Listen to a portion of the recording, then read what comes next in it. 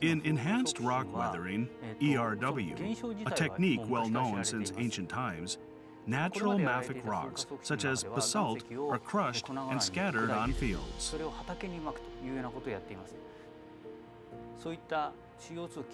These rocks are often exposed in Japan because of the frequent occurrence of earthquakes and volcanic eruptions here. Using these rocks produced naturally in Japan, we aim to achieve CO2 mineralization that is locally made and locally consumed.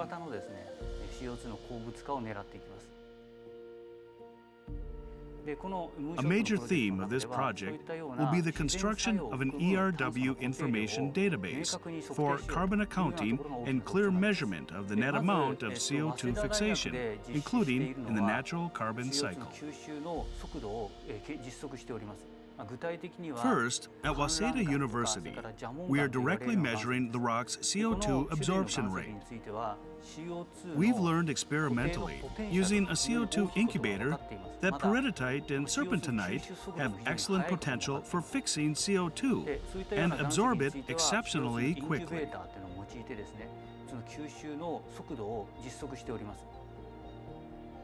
We are also conducting field tests measuring the amount of CO2 absorption in a fully controlled gas-solid contactor, a so-called CO2 mineralization house.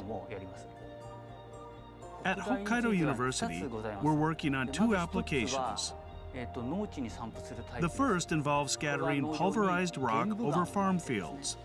After scattering basalt over a farm, we measure the condition of the crop, net soil carbon sequestration, and finally, quantities of calcium and other substances remaining in the soil. The second application is being pursued in a closed mine in the town of Shikabe in Hokkaido. The drainage emitted from this mine is highly acidic. The scattered basalt has a neutralizing effect, while the calcium and magnesium contained in it are quickly eluted into the acidic drainage and run off to the nearby sea through the river. We expect those minerals not only to fix CO2 in the seawater by raising alkalinity, but also to contribute to growth of fish and kombu.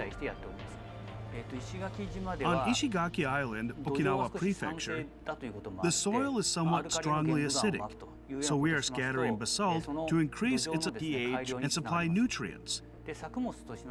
Local participants are conducting field tests to ascertain the effects on our main target crop, sugarcane. In the town of Yosano, Kyoto Prefecture, terraced rice paddies exist on land where serpentinite rock has been found.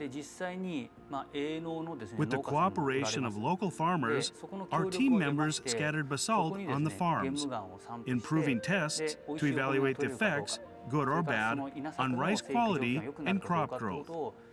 Currently, the rice is planted and we await the harvest.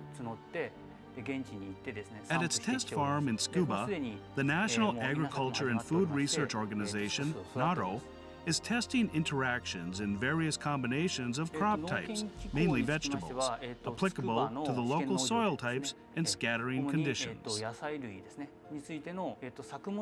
ERW is a technology that requires less water and land use for farming than other negative emission technologies. So it's a suitable technology for Japan, including the country's weather and soil features. If we can develop this technology in Japan, we can spread it to island nations in the volcanic zone of the Pacific Rim. We'll also be able to monitor the natural carbon cycle from mountains to sea via rivers. I hope many other Asian nations having similar geological conditions will implement this technology at an early date to enjoy its co-benefits. By developing A-ERW technologies using the characteristics of Japan's rocks and application sites, and using accurate carbon accounting in an agro-industrial approach, we aim for the early social implementation of negative emission technologies. NEDO